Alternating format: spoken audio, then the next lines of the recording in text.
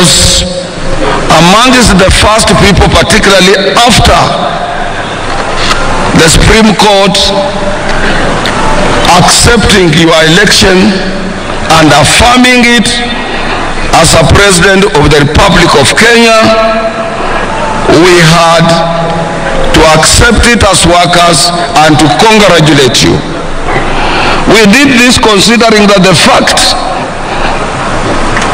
that as workers we are guided by the ILO Convention number 144 on tripartism arrangements.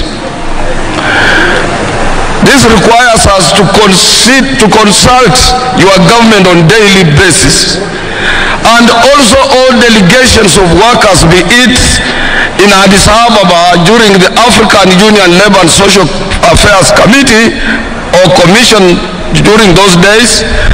This delegation is led by no other person but by your Minister for Labour, is the one who leads such a delegation. Our delegation to Geneva, which is annual to attend the International Labour Conference, is always led by the Minister for Labour representing Kenya government. We as workers and employers, we just automatically become part of government's delegation outside our boundaries. So as workers, if you would have said we are not recognizing you, then you would have equally said you are not also recognizing us. And that would have created a big rift under tripartism arrangements as it is known locally and internationally. We thank you and we echo your quick response in bringing us closer to your government. This is because when we attained independence in 1963, Kenyatta was equally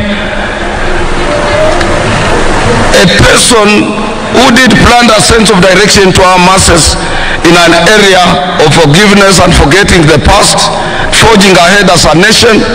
You extended your hand not only to the workers, but to so many political groupings in our republic. And we can't take it for granted, Your Excellency. We want to thank you for that.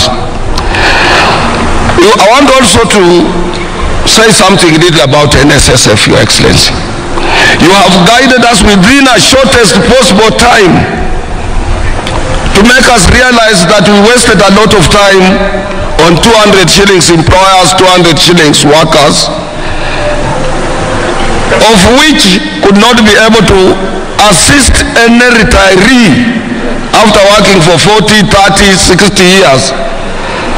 We are part now and parcel of 6%, and we know for sure that when we exit from what we are doing as employees or members of various trade union organizations, we will be able to benefit out of that in order to avoid the old age poverty. On National Health Insurance Fund, Your Excellency, Kotu Kenya equally thank you for appointing a new chairman and a board of the National Health Insurance Fund. Your Excellency, some of us, we know Engineer Kamau personally. He's a man of no nonsense, and we are sure he will have to lead that board into new reforms and make sure that NHIF is closer to its mandate, and it works and it assists Kenyans of all shades, and also to assist you in your universal health care as enshrined into our constitution. NHIF currently requires, it is in dire need of transformation because of the changing pattern and so many different diseases that are facing our workers everywhere, including cancer, which is so much prevalent in our republic. On an area of climate change, Your Excellency, I want to thank you. You took it upon yourself. You went to Sharm el-Sheikh in Egypt to be part of the global community in advocating and finding ways as per how, as a nation, we can be able to mitigate the climate change which is caused by global warming. And you went further, Your Excellency, to make sure that as we had a 4-year drought, you had to seek for spiritual guidance when you invited church leaders, pastors, and other church, both Muslims and Christians at State House to pray for what we are seeing now. It would have been with us right now here, but I promised you it can't rain until after your speech, because I come from an area of people who control rain in Western Kenya. Your Excellency, also last year in November, while addressing the ITUC Congress in Melbourne, Australia, I lauded your government for its initiative towards disability inclusion. At this juncture, Your Excellency, I would kindly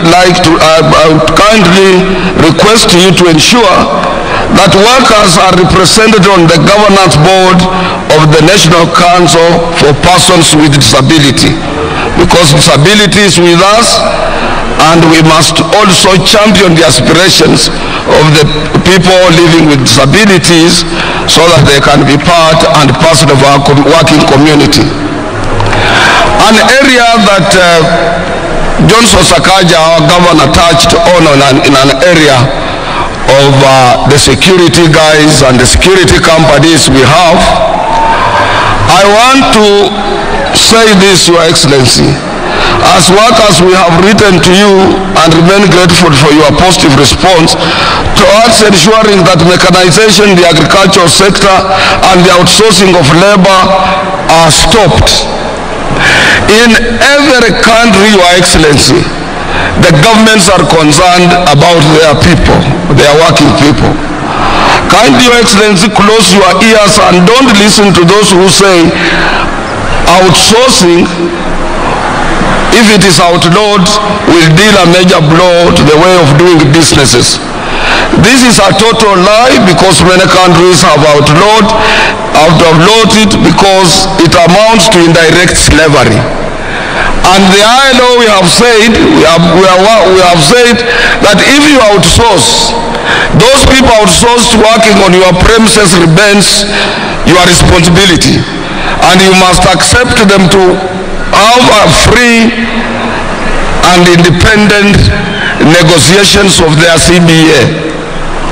Further, Your Excellency, outsourced labor does not feature anywhere in our revenue collection books, nor do they contribute to the NSSF and NHIF.